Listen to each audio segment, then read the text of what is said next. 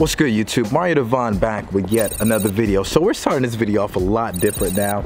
The reason why is because we're in Nashville, Tennessee. Look, do you see this? This is ridiculous. This is real. What is this substance? What is this stuff at my feet what is this substance? This is snow. This is real snow. But I wanted to come out here and just do this out here because it's kind of crazy. It's beautiful. This is, I always tell people, snow is like one big softbox following you everywhere. So follow me. We're gonna set this camera up somewhere. We're gonna talk about life. So right now I have you rigged up on my car, just sitting on my car, and we're just gonna talk about these things right now. And what I wanted to go through was the top 5 things I think every videographer needs when they're getting started, even videographers that are like kind of experienced. So let's go through that. All right, so right now I have on here the ND filter. That is the first thing I think you need as a videographer, because if I wanted to, I can over crank this. I can boost up that shutter speed. Right now we're shooting in 24 frames per second, 1/50th, 1/60th as far as the shutter speed. The thing about that is that lets in a lot of light. Right now we have this beautiful snow situation, so what that provides is, you know, a good even overcast kind of light. But what if you don't have this kind of even light? What if you have harsh sunlight and just these overly underexposed shadows? Okay, that's when you have the ND filter. If it was like super bright outside right now, like a regular day down in the south, not like this craziness that's around here, this would actually need an ND filter in the middle of the day. Let me show you what an ND filter does. All right, so right now, say for instance, just example, okay, I could just over crank this. Let's say the ISO is this bright. So right now, in a normal southern situation, it will be this bright.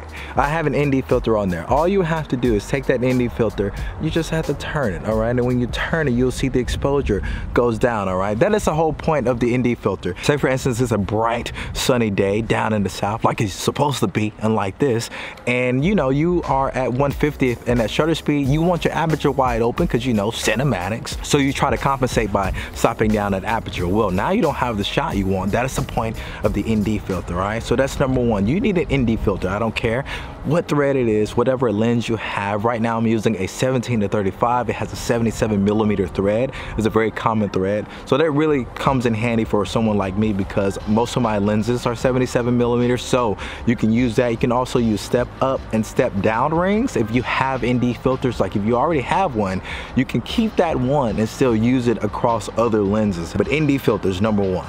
All right, so that's number one. Will I say what number 2 be? I would think that number 2 would be a wide aperture lens. And the reason why is I think when you have a kit lens, all right, I know a lot of y'all like to rely on the kit lens. You don't want to really invest money in lens. Trust me, if you want to get a better image, don't rely on the kit lens. The kit lens is only going to take you so far. It's going to get you started. But you really wanted a wide aperture lens. I'm going to break down why. You're going to get that more cinematic look, all right, when you get the wide aperture lens. Something that can get down to like f2.8, f2, f1.8, stuff like that. That's how you get the shots that people want. Whether you're a photographer or a videographer, having a lower aperture lens is going to just provide a better, higher quality value, all right? The cinematic value that your clients are going to be looking for. So say for instance, we're at 35. Well, let's push this down to 35mm, all right? So I just zoomed this lens into 35mm, okay? This is 35mm, this is f4, all right? This is a common thing, all right? You'll see a lot of vlogging lenses that only stop down to f4. That's okay. That's what you want to start off with. I want to show you the difference between, you know, 35mm at f4 and then 35mm at 1.8, you know? So what I want to do, I've got all these things in my pocket because I want to show you stuff. You know, I want to give you an affordable option that's just sitting in my pocket randomly, okay? This here is the 35mm macro from the RF mount from Canon, all right? This is the Canon 35mm. This thing is, I think, it's about $300, maybe $400 for a full frame lens that is 35mm. So I'm gonna switch from the 17-35 that I'm using now. I'm gonna switch to this 35, and you're gonna see the difference in like just the production quality you're gonna get out of it. Okay, so now this is 35mm, 1.8. That's what I'm looking at. We're a little bit overexposed, but that's okay. I'm trying to show you just the quality, all right? The cinematic quality you're gonna get. I'm gonna stop this down a little bit to about 2.0. Let's see, let's do 2.2. Even at 2.2, we still get a more pleasing image than a 35mm at f4. I'm just saying, when you have a wide aperture lens, it provides you Oh, we got a plane going by. What I'm saying, you want to up your production quality, so get something that can stop down to, like I said, 2.8. We're at 2.2 right now. It's a more pleasing look, more pleasing in the background. You got that bokeh that really separates you, the subject, if you're doing a talking head like this. So all I'm saying, I think that is a very important thing to get. I would say that's number 2, just to add that look, all right? Add that more pleasing look. Again, there are many options out there. You have the 35mm RF, but even on the EF side, there are other options like the 50mm 1.8, the nifty 50. I think there's a 35 2.0 from Canon too that you can get on a crop sensor. There are just other options you can get that can get you a little bit lower. So I'm just saying, you have options out there for a lower aperture lens. Do not just settle for your kit lens. That's all I'm saying. It is cold out here. All right, it is cold, so I'm gonna go back inside. I really just want to come out here and hang out, but I got enough and we're gonna go back inside because it's cold and my hands are freezing and I need to go back inside. All right, so we're going back inside. We're gonna finish up the rest of this video inside. We're gonna, we're just gonna talk. Oh my God, this is ridiculous. What the? Cool. Inside it's cold, man. You know what I'm saying? It's crazy out here, okay? I don't know what this substance is outside. It's this white, fluffy substance that I don't, what is this? You do this what normal people do? Snow? Is that what it's called? I don't know. So number 3, I'm gonna go through number 3 because I think it may be the most important. It's not the most important, I just think it's important. But if you're a videographer, especially if you're doing this YouTube thing, you need to make sure your audio is good. Right now, I'm using the Rode Video Mic Pro Plus. I'm not telling you to go and spend $200 on a microphone, but I'm saying, you don't rely on the on-camera mic. We're gonna do some comparisons right now because, I'm in this house and I'm not outside freezing my hands off anymore. So we can do the comparisons. I can do them carefully. What I've noticed when it comes to audio is that a lot of times when people are getting started with their podcast, stuff like that, they use their iPhones. But the thing that you see out of everything in the entire set is their audio is clean. Whether they got a lavalier mic, whether they have a Shure SM7B, the audio is clean. More often, people will stick around for your content if the sound is good. If the sound is bad, I'm out, okay? It's just, people have apparently high quality gourmet ears or something. So if they hear something they don't like, they leave. They don't stick around to listen to it. So I'm gonna recommend that you get another audio option other than the on-camera mic. So now, audio test 2. This is the onboard camera mic, all right? It's on the R6, all right? What does this sound like to you? Does it sound better than the Rode Video Mic Pro Plus? Now, earlier, let's go. I'm not gonna sit here and go through this discussion with it. Man, it's disgusting, all right? Let's get the real audio back, goodness. All right, so now we're back to civilization on the Rode Video Mic Pro Plus. So earlier I did something ridiculous. I pulled the lens out of my pocket, but that's what the pockets are for in jackets, right? So we're gonna pull something else out the pocket, okay? I'm gonna give you a better recommendation, all right? So this here is the Movo VXR10. I think that's what it is. I'll have the link down below and I also have it in the video, but this here is a little bitty shotgun mic that I would recommend to anybody that's starting off. And the reason why is the Rode Video Micro, usually the top recommended shotgun mic for beginners and even people that are like more experienced. I like to use this mic because obviously it is way smaller than the Rode Video Mic Pro, These names, too many names. The Rode Video Mic Pro Plus, all right? It is way smaller footprint, doesn't really draw a lot of attention if you're vlogging. But I'm just saying, with this microphone, you're actually able to get even better sound than the Rode Video Micro, and you also get a better price. So this is about $40 on Amazon right now. The Rode Video Micro is about $50. But let's do an audio test. So this is what I sound like with the Rode Video Mic Pro Plus. Will it sound better? Will it sound worse? Will you notice a difference? So here we go. Let's see. Will you tell me, okay? So now this is the Movo VXR10. Does it sound good? Does it sound better? Does it sound worse? Probably sounds a little worse, but it still sounds really good. Sounds substantially better than the on-camera, the onboard microphone that's on the camera, I'm pretty sure. But I'm just saying, this is a great option, all right? The Rode Video Mic Pro Plus, I prefer this. I prefer this big thing, but you just saw me hold the other one up, and this is way bigger. I'm just saying. It's way bigger, but this is also $250 versus the $40 Movo. I'm just saying there's a balance here. Now, I don't really think the gap is wide enough as far as like the quality. But as far as the price, this is something that is literally about 5 times the price, 6 times the price actually. The reason why I recommend it again is that nowadays getting affordable quality sound is actually more attainable than it used to be. It used to be this was the main option for people. Now other companies are getting smarter, getting more knowledge out there and understand how to make a really good high quality audio product. So I recommend the Movo. Go ahead and get it. If you want to go with the Rode Video Mic Pro Plus, if you got that dough, if you got that moolah like that, do what you got to do, but I just recommend the Movo first. All right, so now that we're in a more, warm room, I'm going to transition to my normal filming space, and we're gonna finish up the last two over there, and I'm gonna talk through some other stuff, the last two things I think you need as a videographer, whether you're experienced or beginner. All right, so now that we're in a more comfortable space, audio is gonna be a lot bit different because we're using a different setup, but I'm just saying, I like the Rode Video Mic Pro Plus. Don't worry about that. Right now we're in the studio space, so let's do it here. So number 4, I will say number 4. Years ago I wouldn't say, and the reason why I wouldn't say that this would be number 4 is because years ago it wasn't that affordable. Now it is. A stabilizer, a gimbal, some sort of thing that you can use that will get you stable, good walking, tracking footage. The reason why I'm adding that to the list is because there are gimbals like the Zhiyun Weeble S. Hold on just a moment. Oh, this thing here, the Zhiyun Weeble S, all right? The reason why I'm adding stabilizer to the list is because this thing is like $300 now. You get it for $300, sometimes $400. Back in my day, when I first started this videography thing, gimbals were like $10,000. I remember the Movi Pro was the thing. There's just so many other gimbals out there that were used on like Hollywood sets that were not really attainable for the everyday videographer and content creator. But nowadays, the barrier to entry is very low. If you want to start low, you can spend money like on something like a Tech gimbal or the Zhiyun Weeble S, which I highly recommend for small mirrorless cameras. But if you need something bigger, once again, it's very affordable now. There's like $600. If you have $600, you can spend money on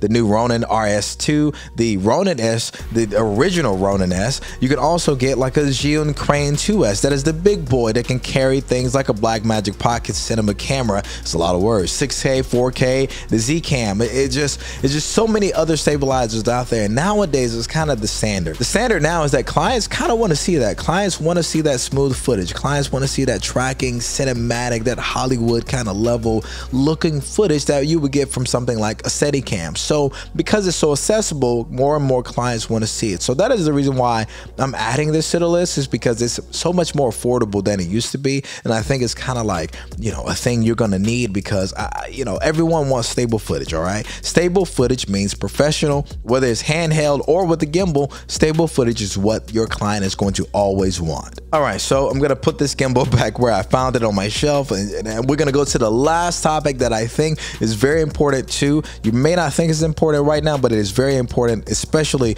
if you're doing more professional work. Okay, so this last topic, we got levels, okay? We're gonna level up every time I talk about one. We're gonna go to another level, okay? So I think you should have a tripod. I don't know if you're a vlogger or someone that's doing more professional work, but you should have something that takes your hand away from the camera. The more your hands are touching the camera, the more shaky your footage is going to be. So let's have tools that allow us to get our hands away from the camera, which will provide us with even more stable footage, even if it's handheld. First thing I'll say is this little bitty Manfrotto tripod, okay? This Manfrotto tripod is very affordable on Amazon. You can get it anywhere, okay? But the cool thing about this is that it already has like a ball head on it, so you can, boom, do this here. You can actually move this around. I'm pretty sure you've seen this thing before in many other videos, but I'm just trying to let you know this is one of my recommendations. But you can do that, set your camera on it, and of course you can set it down. The problem here is that this is a very small height, so you may not be able to sit this down and get the same kind of height you would get out of a conventional tripod. But if you want to go with something cheap, if you're a vlogger and you just really want to have something that is like easy to work with, that's not too big, I would recommend this. If you're willing to spend a little bit extra money, okay, a little bit extra money, you want to have that same handheld tripod kind of feel, but at the same time a little bit more height, a little bit more versatility, I recommend the SwitchPod. So this is the SwitchPod. What I've done is I've added a ball head from the Joby GorillaPod. All right, you see I did not recommend the Joby GorillaPod just because over time the legs will get a little bit more nimble, and you don't want that, just because you don't want to be putting your camera on something that is not as sturdy as it needs to be, because like I said, these things, that GorillaPod, those legs kind of wear down over time. So this will not. This is a full metal frame, all right? This thing is solid. It is solid like a rock, but I always use the Joby GorillaPod ball heads. I love those the most on different things. They're very flexible. So for this SwitchPod, I added that. You can also buy the SwitchPod version of the ball head, but again, I like the Jobies. So what's cool about the SwitchPod is that, all right, you have this here framing here, and of course you open it up and boom, there are your legs, okay? That's what I love about the SwitchPod. But in comparison, the height is different, okay? While this is this low, you have something that is this high. I'm just saying there is this double the height pretty much.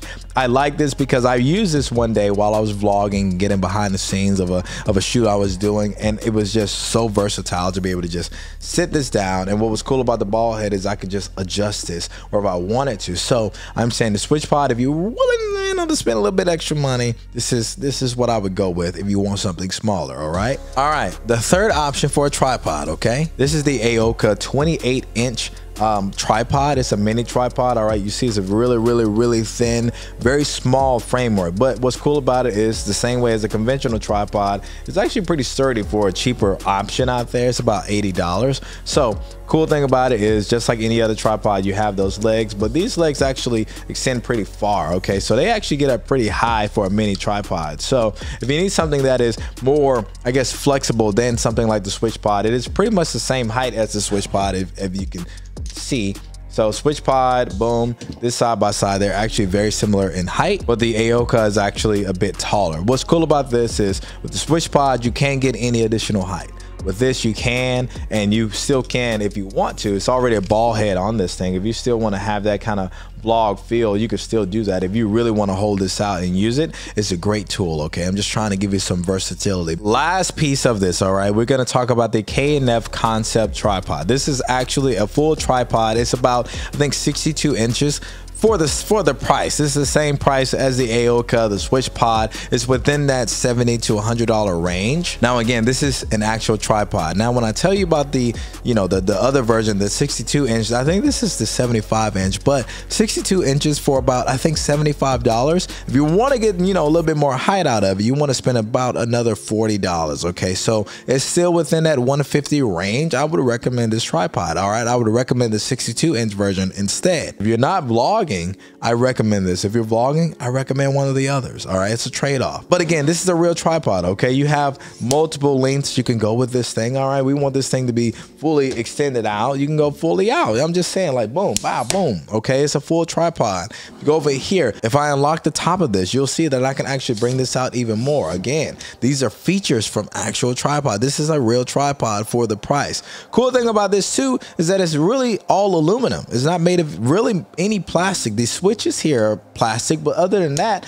the base are really important pieces of a tripod that you want to be sturdy. They're all aluminum. Okay, this is a great option if you need a really good starter tripod. Even someone that's more experienced, if you want to have a tripod in the house, this is what I use. All right, I like to keep these around just in case I want to set something up in a smaller space. My bigger tripods that I have, like on my Zcam S6 right here, those are not always, you know, suitable for a bigger space, but this thing here is very versatile. So the 4 options. If you want to go small with the Manfrotto. If you want to go a little bit bigger, all right, you got the switch pod. All right, switch pod here. Want to go, you know, about the size of the switch pod but more versatility, Aoka right here. All right, so we got options. Which one would I recommend right now if you are a beginner? I do still recommend the Aoka. The reason why is because you still get like the features of this tripod in this small package, but you also get this size. All right, so I'm just saying, if you compare it, it's like this thing is all of these things that had a baby together. Okay, so I'm just saying, if you're just starting, go with that. If you want to go with a cheaper tripod that's actually a tripod, go with this. I'm just saying you have options here. If you're a vlogger, I mean, go with either one of these or the smaller version. I would still go with the switch pod if I'm vlogging, but just saying, if you want something that's going to get you the best bang for your buck, that's like good for vlogging, but also maybe setting up a quick shot, Aoka. So there you go. I hope this helps some people, you know, especially if you are a beginner. You know, I'm trying to give you some recommendations that are affordable, but at the same time, something that can actually allow you to do a good job on your gigs or even for your own content. So I hope this helps someone out there, even if you're a beginner or experienced. But those are my 5 recommendations. But remember, like, comment, subscribe to your boy, support the channel. All right, we're growing together. I appreciate it. All right, I'm gonna try to get back to every single one of you. I really do appreciate it. But I will see you all on the next video. Peace out. I miss you.